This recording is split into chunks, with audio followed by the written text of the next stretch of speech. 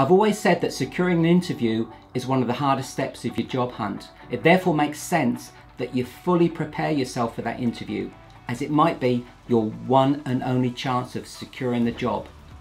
Attending an interview is a big step for many people leaving their military career, irrespective of their background. This can often lead you to feeling nervous about the whole event, especially if you lack interview experience.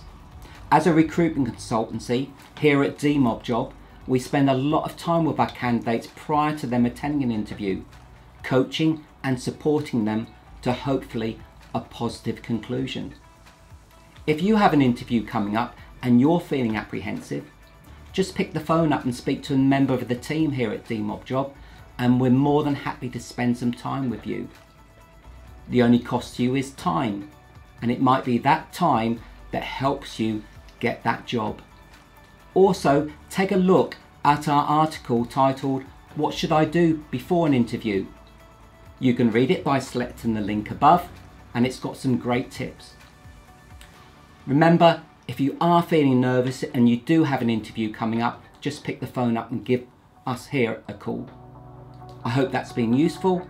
Thanks for watching and enjoy your weekend.